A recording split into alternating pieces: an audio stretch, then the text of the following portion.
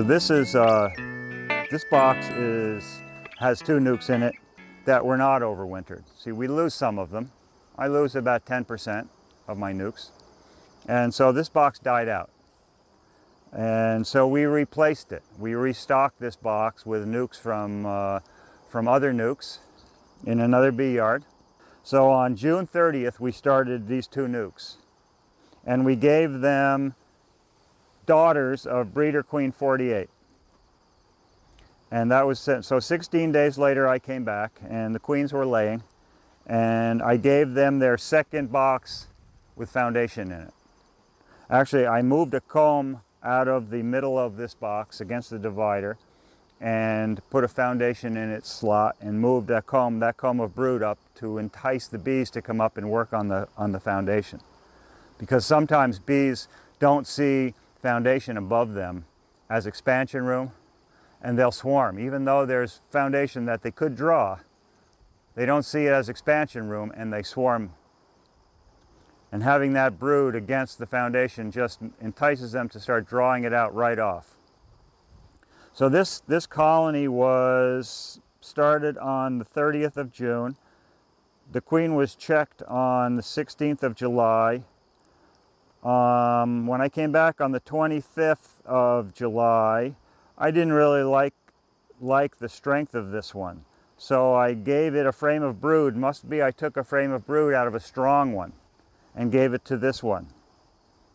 Then on the 15th of August, I took out the remainder of the foundation and gave it comb back. And 14 days later, 2 weeks later, everything, all the brood had started to hatch. They were feeling crowded, so there were cells with eggs, cups with eggs. So I removed a frame of brood and honey and gave her a comb, probably in about slot 2 right here, so that she would start to lay in it. So that was... They're bearding outside right now. They're bearding outside on a cool day, which means they're absolutely packed with bees. I'll bet you the space between the inner cover and the outer cover is packed with bees also. So if I was worried about this colony, if we were on a good flow right now, I'd have to do something about this colony. I couldn't leave it like this because they'd swarm. But we're at the end of the flow now, and we're starting to get cooler nights. Tomorrow night's supposed to be in the 40s. The goldenrod flow is going by, and so I don't expect there to be any more cups with eggs or any jelly in this nuke. But you know, I can check it easily enough. All I have to do is tip up the super. Right away, I'm weighing this. I'm picking up how much does this thing weigh. It's got some nice weight to it. This one is this is heavier than the first one we looked at. So I'm looking underneath for cups with eggs, and sure enough, I see that they're starting something right here. And so here's one. You see this cup with jelly in it. This is starting queen cells again. So that means I have to come back here and look at the ones that had queen cells started last time, or that have beards on them like this one does, and rearrange these, readjust these. So this is going to have to be in the next couple days. I'll come back through, and any of these, to all my nuke yards, I've got about 10 nuke yards, and I'll try to look at the ones that have beards and try to adjust them. I may have to take away a frame of brood and give it to somebody and put an empty comb in the middle of her brood nest so she has somewhere to lay. And see if I can't shut off this swarming impulse that they've got going now. But in order to do that, what I would do is I would tape the hole on the other side here so the queens can't go back and forth. And it's pretty tough to see queen cells when there's this many bees. So what you really need to do is shake the bees off, shake most of the bees off, and you can see where they're starting their queen cells. Now, you obviously want to know, did the colony swarm? If you cut the queen cells out and the colony's already swarmed, you just killed your colony because there's no queen. the fact that this thing has such a big beard and such a high population, obviously they didn't swarm. But they could supersede. And some colonies will kill the queen early in the supersedure when there's only queen cells this old. So how do you know? You look for a comb of brood like this one, where it's starting to emerge. See, this brood right in here is emerging. You see, you can sort of see the pattern, and it's emerging out here like this.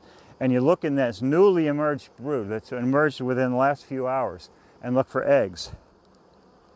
And sure enough, there are eggs in those cells. So I'm confident that this queen has not been replaced. They didn't supersede her. They're just, they're getting ready to swarm. So I have to remove every one of these. Every queen cell has to be removed. If you leave as much as a cup with an egg, they'll probably go. And these guys may even start again now. So I don't have any combs with me right now. So I'll have to come back. It's just got an enormous amount of brood. And this queen, I mean, if you can see that pattern in there, the open brood pattern. I don't know if you've got the light right. It's just an amazing pattern. She's a laying machine. These are hard queens to keep in the hives. They just fill everything up with brood. I mean, look. Right. That's a fantastic queen. Couldn't really ask for much more. Except I wish there weren't any swarm cells, so now I have to deal with this colony. Here's a comb of brood. So, you know, this is the frame of brood that the empty comb that I put in there the other day when I came here, and there were cups with eggs. And I added this comb, and she didn't lay in it. They filled it up with nectar. So I'll probably move this out of the center of the brood nest and maybe move it to the outside and put her brood back in there, and I'll come back here tomorrow with some combs, possibly take this frame of honey away from them and put back an empty comb that she can maybe lay in.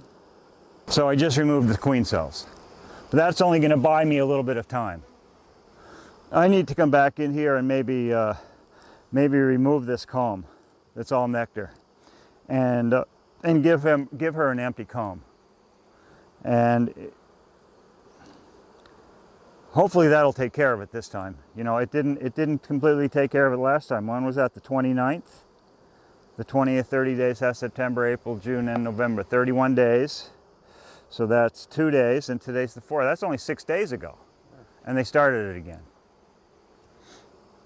With the temperature dropping now, and we're getting nights in the 40s, and the goldenrod going by, hopefully I won't have to do this again. But it's something that requires persistence. So then I would get my duct tape, and I would write on here, the same as this one, C/E, cups with eggs, and whatever I did to it, and the date, which that tells me that I need to come back here, standing the brick up like that. So I'll come back tomorrow and I'll look at anything that's got beards. I don't think I'll have to look at every hive. This is just they have so many resources here. This is such a great yard. Even though they're surrounded by some amount of corn, there must be just an awful lot of nectar and pollen resources here for these bees, because they build up so well here, which is one of the reasons I use it for my cell building yard, because I want a yard with a lot of resources. But you can see there's over 30 production colonies or cell building colonies here, and 64 nucleus colonies that are able to build up like this. It's pretty amazing what there is available for the bees.